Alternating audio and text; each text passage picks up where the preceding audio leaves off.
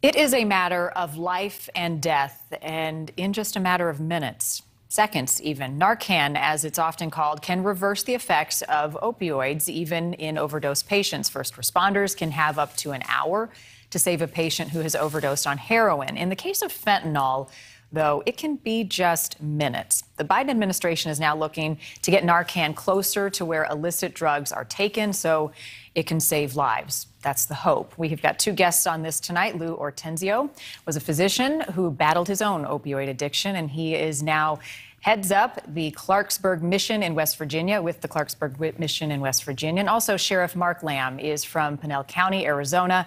Gentlemen, I appreciate you both being here tonight on such an important topic and such a dangerous drug, fentanyl. What we have seen this drug do in the last decade has just been horrific.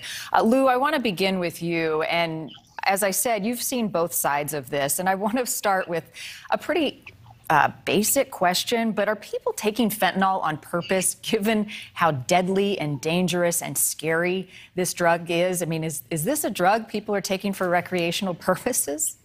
I mean, certainly some people take it on accident by having it admixtured in a bunch of different drugs, but people do seek it out. Fentanyl, surprisingly, it's striking to me that fentanyl has become a drug of choice because it is so potent. And really, someone who struggles with substance use disorder, with addiction, just can't stop. And if they don't, as I did in my own experience, stopping taking opiates in any form, prescription pain medication, OxyContin, heroin, fentanyl, if you don't take it, you get sick. With fentanyl, you get sick real fast when it wears off. So people seek this out. And it's just absolutely tragic because it's overpowering and no one can estimate the amount of fentanyl that they're taking. And as people's tolerance waxes and wanes, it's absolutely deadly. We've seen our community devastated by fentanyl overdoses. Yeah. Three last week in our community. Tragic. Young people. Mm-hmm. The balloon of the generation. No, I mean, it's the worst of the worst. And when you look at the numbers, I mean, they're skyrocketing, Lou, from 2008, there were, this is synthetic opioid deaths, there were about 2,300.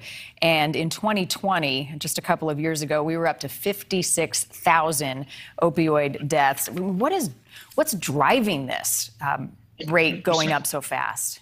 Certainly the pandemic made it difficult because people were isolated. There was so much anxiety. And so that drove the soar in overdose deaths. But just the number of people who get addicted, we have a lot of trauma. Certainly in our area, we see children that grow up in broken homes with parents who have mental illness, parents have addiction, and we have traumatized people, and we have family drug norms. So it's normal to use drugs to solve our problems. When I was a physician, there was a pill for every ill. The sad part is that doesn't always the case, and the side effects are horrific. Once I got hooked on opioids, I couldn't stop. It's just the nature of this beast. What was eventually the turning point for you? And, I realized I was way out of line, and my office staff was frustrated with me. My coworkers were frustrated, and on a confrontation. And also I got saved. I realized that God had a better plan for my life. And then I was able to get sober. But after getting sober, I got a federal bust in my office, and I had to get convicted of 2 federal felonies. But I'm doing ministry work now. It's fabulous. I'm in the same community where I offended. I can say I was an early contributor to the opioid epidemic and prescribing, and I'm a casualty of it as I got into a pickle myself. But I give people hope. People love me as a family doctor by the grace of God, and now they love me for trying to make a difference in our community. Yeah, well, that's a sobering wake-up call for you, but I appreciate that you've turned it around, and now you're speaking on behalf of a solution to the problem, because it is multifaceted. Thank you so much, Lou, for coming on tonight. Let's bring in Sheriff Mark Lamb now, because, Sheriff, you have seen really the worst of the worst in terms of the people impacted and how we try to intercept this drug. How is so much fentanyl getting into the United States right now?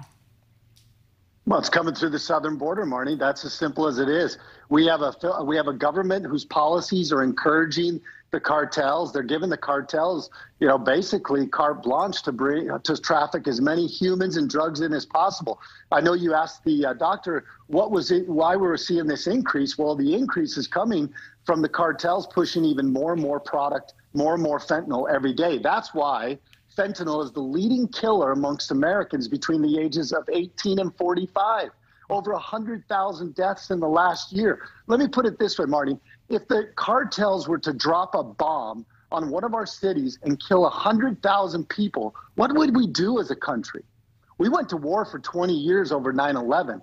Now think about it. Put it into perspective. They're killing over 100,000 civilian Americans every year. We know where it's coming from, yet we're failing to stop it. Yeah, Sheriff, but it's a supply and demand issue too, isn't it? I mean, part of the problem is you've got people in these American cities who want this drug. So it's coming across the border. It's coming from China through Mexico into the U.S. But people in America are taking it and they're dying. So how do we fix that? Well, you start at the southern border. You've got to start reducing the supply, or you're going to only continue to have even more and more addicts. You're right. This is a problem that Americans are facing, and it's not easy to overcome once you get it. And now the cartels are lacing the heroin, the cocaine, the methamphetamines, the marijuana, the wax pens that the kids are using. All of it is having fentanyl now, and the cartels want you to be addicted the very first time that you use these products. And so, yeah, this is an epidemic for the American people. And the only way we're going to continue to start to address it and stop it is by stopping the flow of it into this country. But we're not. We're increasing the flow every day. They're producing these little pills. 40% of what we recover, the DEA here in Arizona says are lethal doses. This is scary for us in law enforcement because we're dealing with it on the front lines. And I also have to pick up the pieces for the families, the hundreds of families that die, that have a loved one die every day from this dangerous drug. These are poisonings, not overdoses. They're poisonings. A 15-year-old who takes a pill the first time, that is not an overdose. That's a poisoning. Yeah, I agree with you, Sheriff. I've interviewed moms and dads who have lost their children to this drug. I'm looking at some of those images we were just showing of the different ways that this drug is getting smuggled into the United States. I'm sure you've seen some crazy and wild things as you try to do your part to stop it. Yeah, we had a traffic stop not too long ago where we searched the car. We couldn't find the drugs.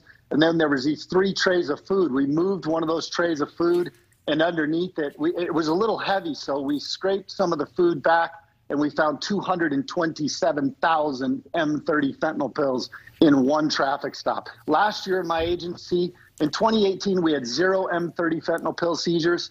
2019, 677 pills. 2020, over 200,000 pills. Last year, we had over 1.2 million pills, and just in my agency alone, and I guarantee you we will far surpass that this year. That is scary for what is facing the American people. It is sickening, and it's unacceptable. Sheriff Mark Lamb, appreciate your time tonight. Thank you.